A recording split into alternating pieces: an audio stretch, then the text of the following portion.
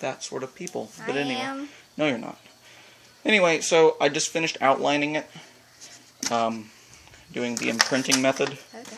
And you can somewhat see if we can get in close, you can see the outline of where it was mapped, where it's going, here along the side. Person's gonna be hard.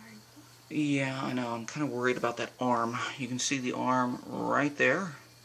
That's going to be tricky, the torch and stuff, but the rest of it should be okay. And again, I'm going to use the same method I was telling Amber she ought to do, which is basically cutting it out in chunks. Because a lot of this is positive. This is all going to be bright lit right here, all this whole thing.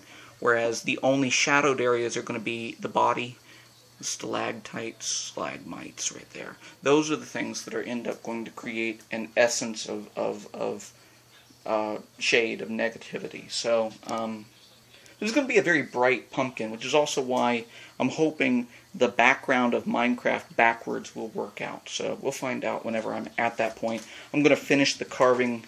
Actually, you know what? I'm going to do the etching for Minecraft first, because I think if I cut the Minecraft first, there's less chance for me damaging the pumpkin's body if I cut out the hollow and the big portions first. So I guess that's my plan. That's what I'm going to do, and I'm working on the fly. Here, come over here. Yeah, I'm coming. Okay, so Amber's been working on hers, and she cut out a huge section. We already recorded that. I'm sure you've seen it. Cut right here. Oh yeah, it's At definitely the easy to edge. go along the lines of the body of the pumpkin. So My wolf teeth is right there.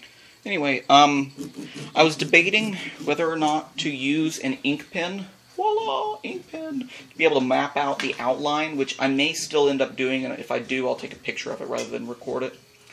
So that way I can follow along the lines and not lose track of what I'm cutting and why I'm cutting it. So we'll just see when that time comes. I'm going to etch out Minecraft now. See ya.